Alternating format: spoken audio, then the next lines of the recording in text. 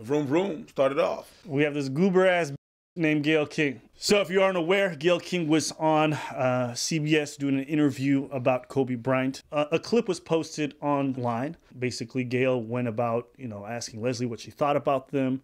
Leslie countered by saying, listen, that's not how I know him. I know him to be a very good, innocent person. And then Gayle kept pressing her. And when people saw the clip, it went viral. Everyone got mad. All right. I watched the clip. I understand why people got mad. It's no surprise to me. And I mean, people are mad. Mad. Big mad. At the dancery, her pressing, that's what really showed me that she had an agenda. Because if I already tell you, you ask me a question, I already tell you, no, it's not like that. Right. Yeah, but really, what do you think about that? No, it's really not like that. Yeah, but come on. No, it's not like that. Yeah, but you wouldn't know. You don't care about it. At this point, when someone is acting like that, it doesn't matter what I'm gonna answer. All right. You're still on your track, your trajectory. Mm-hmm. You're not trying to find the truth. You're trying to fit your narrative. And that's what really bothered me. So Gayle came out after all the backlash and she said, yo, I did the full length. It wasn't as bad. If you guys had seen it, you would understand. I showed it to Leslie. She was fine with it. Like they put out that short clip unbeknownst to me. Now, I watched both. The short and the long one. The short one is extremely insulting. The long one is still insulting. She didn't give the full context. So even in the entirety of the clip, when you watch the full interview, she still doesn't give the full context of the court case. If you want to bring up that, fine, bring up the whole context. Don't cherry pick what you want to paint the image that you want. Because if you do, don't be mad if other people who know the most of the context get mad at you. Don't be surprised. You omitted details. You are lying.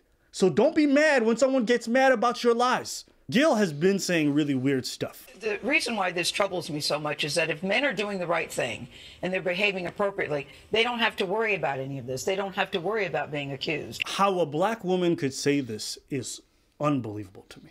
Don't you know her history? Botham Jean, chilling in his apartment. Did he do something? Emmett Till, did he do something? Tatiana Jefferson, did she do something? The Central Park 1, 2, 3, 4, 5. 5! 5! Did they do something? Man, get this chucking and jiving ass out of here. And so Gayle came afterwards and said, no, CBS is the one who put out the short one. But I'm like, listen, bro. Of course. You work for them. And there's no doubt that they put... Why did you think they put you forth to do the interview in the first place? Because you're disposable. No, because she's a black woman. Who do they always get whenever it comes to black entertainment or athletes? Who do they get to do most of those interviews? Black woman. You know what it is? It's my quota theory. When an owner, being in the business, when an owner in a club doesn't like black people and has a quota on black people, and trust me, it does happen, what they do is that they don't put the white bouncer in front, because now the whole thing is shifty. They put the black bouncer in front to tell the people, yeah, no, we don't accept them. So you cannot accuse them, you cannot accuse the network of racism. If they would have put a black host there doing that, automatically it would have been like racism and this and that. But they put black women just so that you can't call it an ism. Do I think CBS used her? 100%. But here's my thing is like, you benefited from them using you. You made millions of dollars. You played into the fact that they were going to use your blackness as a means to be able to take down the legacy of black people. You can't let them use you if you don't buy into some degree. It's a mutually beneficial relationship, even if I recognize that they were trash for putting out that short clip. And it's no surprise that they did, because they just want clicks. But you benefited. Every media company right now is thirsting for clicks. Yep. So when they put out that short clip without context, I'm like, how does a journalistic company do something like that? But they're well aware of what they're doing. They want to create controversy because at the end of the day, it creates traffic. So if you guys really want to hurt them, boycott CBS. That's pretty much it. That's the only way these people are going to learn. It's when their money's affected. I'm done moaning. I'm done accusing people. All I'm going to say is I'm done with y'all because that's how y'all move, and you're not going to get me. So that's what I tell you. Don't repost the clips. Don't, because that's what they want. They actually want. Yeah. It doesn't matter if you repost a clip and you trash it or you repost a clip and you praise it. It does not matter. At the end of the day, you reposted that and you created a click. Oprah came to Gayle's defense because they're best friends, and you already know what they say. What I mean, if you're going to shuck and jive, might as well do it as a duo. And are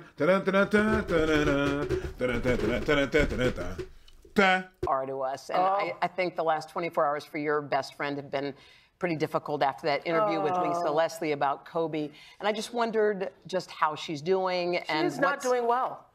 May I say she is not? She is not doing well and has to now travel with security.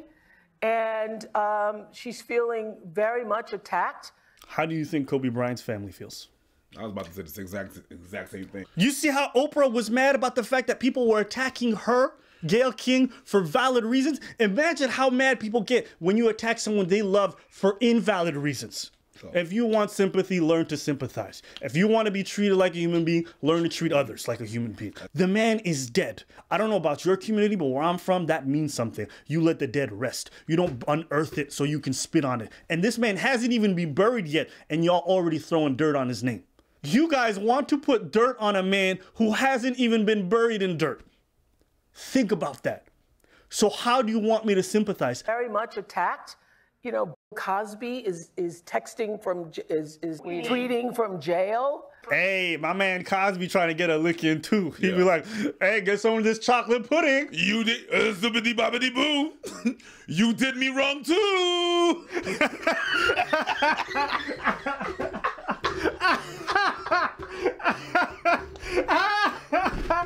You could just know.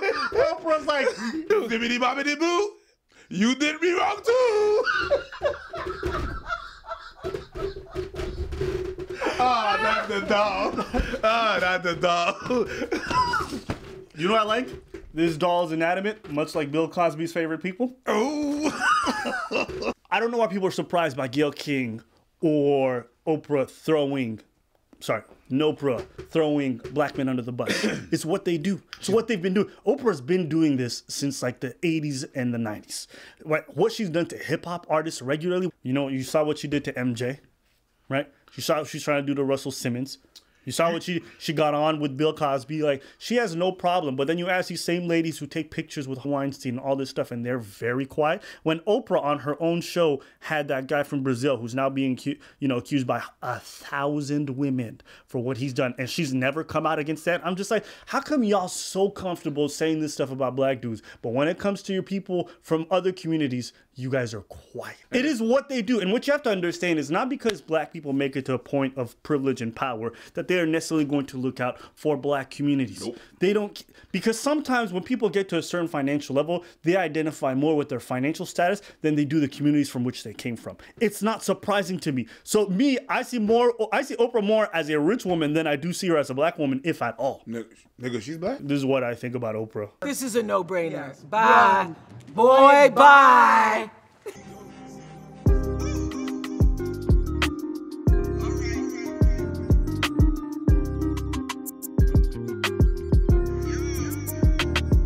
It's really, you know what? The thing is, it's really unfortunate because, like, it's crazy. When I was growing up, one of my aunt was a godmother. She was always watching Oprah. And just like, yo, this Oprah is interesting topics and stuff like that. Like, she was when you're desperate for icon. But the thing that happened is not just stop. And you know, it's probably going to sound like I'm repeating myself. But yeah, just stop putting people on pedestals.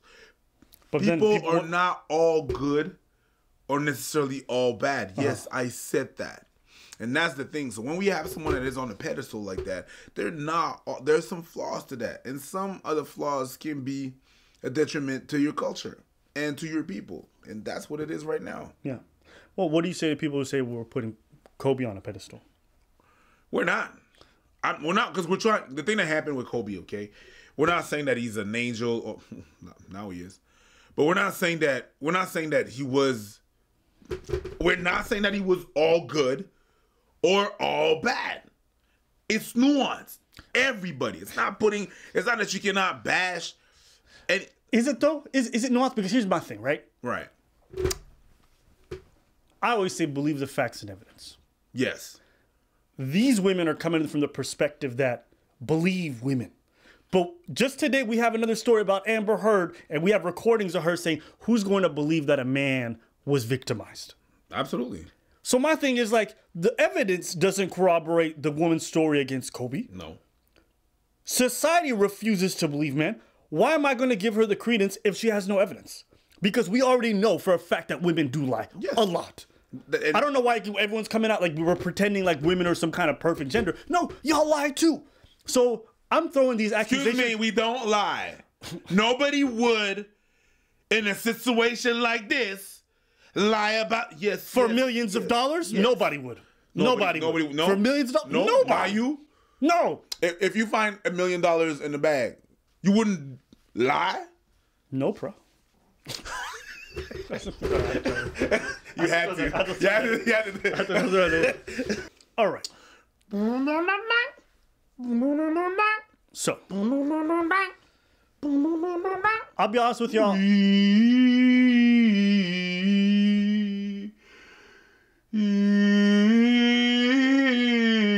know what that is? Cry Me a River. Oh shit! You think I don't know this song? Yo, anything Timbaland produced, I know. So, carrying on. Some people know him for Justin Timberlake. I know that song because of Timbaland. He made that song. Yeah, Timbaland. It's Timbaland. There is no Justin Timberlake without Timbaland or the Neptunes. No. But anyways. And it was not no, it was the rest of it. Yeah.